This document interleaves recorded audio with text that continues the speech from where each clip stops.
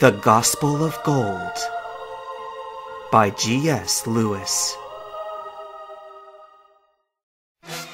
Claire flung down a Pokeball as Cody tossed his own.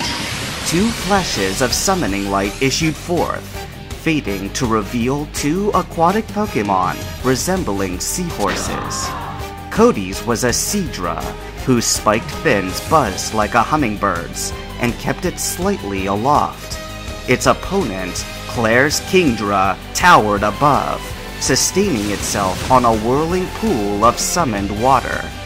Without further preamble, the two trainers issued commands, and the seahorse Pokemon blasted each other with pulses of water and draconic energy. The battle was short-lived. Cody's Seadra was a valiant creature, but only a lesser version of its fully grown foe. Kingdra felled it with 3 well-aimed hits, and then it did not rise again. Cody withdrew with a grim expression, and Claire began to smile. That was when Alan stepped up, loosing his own Pokeball and summoning his fire lizard, Charmeleon. It was a hopeless matchup, for the severe type disadvantage left Alan no chance of victory.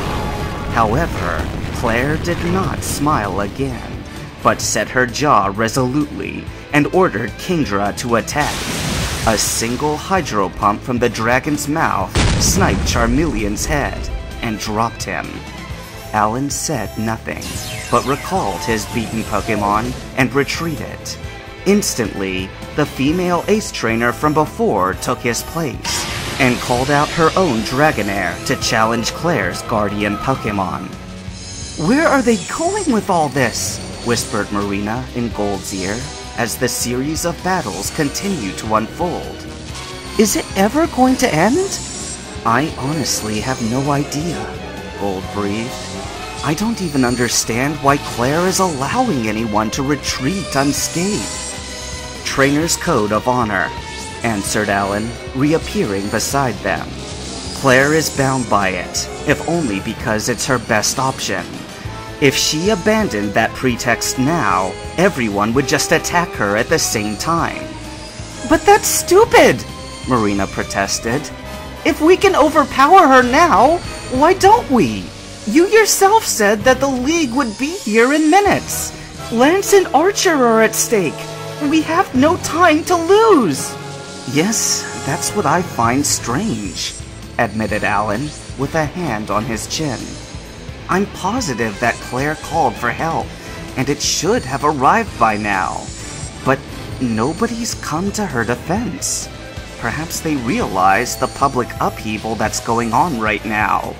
If all these reputable ace trainers make it into Blackthorn Gym and discover Claire's scandal, the League will need to keep up its appearances by disassociating with her as much as possible. They're probably discussing contingency plans right now." He looked Marina seriously in the eye. "But this must happen as it is happening. Don't dismiss the lesson I so bitterly received. The quick and easy way is the wrong way. Unless the ace trainers continue to play by the rules of engagement, the League will sweep in on the pretext of quelling a riot. We must wait and see which runs out first, the remaining number of Claire's Pokemon or the number of trainers willing to defy her." The lump was back in Gold's throat as he watched Kingdra continue to dominate. Claire did not act like a queen for nothing. She really could hold her ground against every trainer that challenged her. The difference in power was simply too great. Even against League veterans, it was Violet City Gym all over again, and Azalea, and Goldenrod. He could not guess when it had started, but somewhere along the line, a decision had been made that had altered the course of nearly all Pokemon trainers. A once narrow gap between the ace-tier trainers and the elites just above them was now an unbridgeable divide. How had it gotten this far? And to what end was it geared towards? One thing now seems certain. Claire would win at this rate, and then there would be hell to pay for everyone involved, starting with him.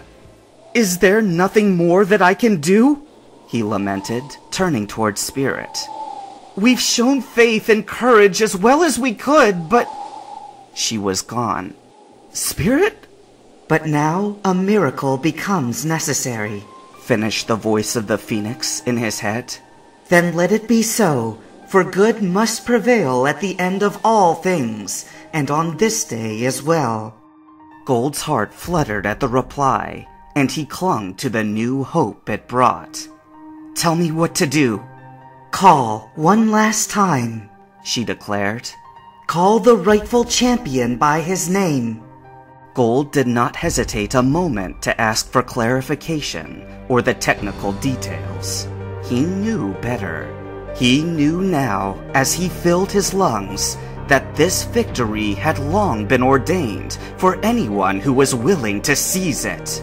In a loud voice, he commanded, "Lance, come forth!" And, as if on cue, the inner doors of Blackthorn Gym shot open with such force that they cracked upon the walls they struck. There, in the threshold center, stood the champion himself, with his entire body swathed in white, stained bandages. His appearance was like that of a mummy wrapped fully in grave raiment, except for his head. The distinctive red hair, spiked like the crown of a warrior king, left nobody in doubt to who he was. With a shade of a limp, he strode forward, pulling something behind him, as Alan had done. There was such a silence of shock and awe thereafter that the Pokémon ceased their combat dance. Both Kingdra and the Dratini contesting it turned and stared at Master Lance as he made his limping way toward the open gate.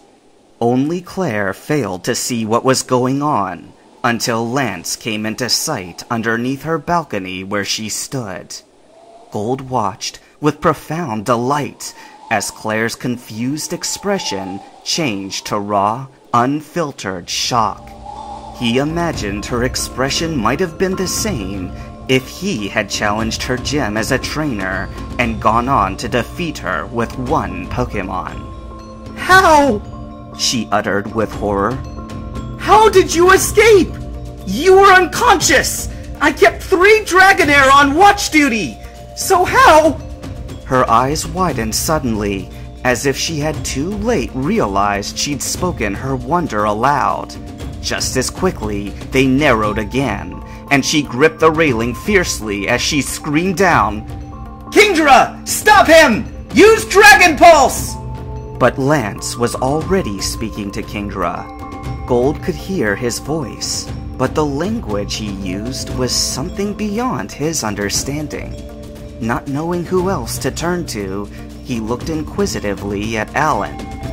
"I don't speak much Draconic," Alan replied with a shrug, not taking his eyes off the champion.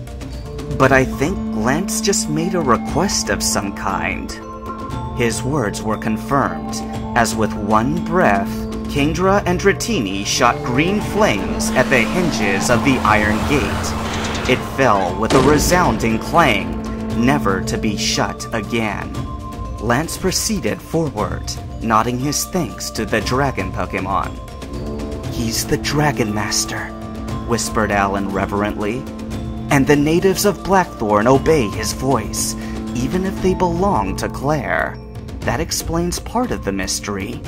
"But there's another," said Marina, pointing at the man that Lance was dragging. "Who's he?" "That's Apollo Archer," Gold said, with loathing. The last time he had seen this grim-faced man, it had been dark, and Archer had been conscious. But there could be no mistake. Even out cold, the Rocket Commander's countenance did not soften, but remained cruel in appearance. The resemblance to his sister, Claire, was uncanny. Gold observed that his ruined hands were hidden in layers of the same kind of bandages that covered Lance's body, and that he wore a white uniform that was drenched red with bloodstains, particularly under the armpits. Last night had evidently been rough for him, and Karen probably hadn't wanted to risk further harm by attempting to remove his shirt.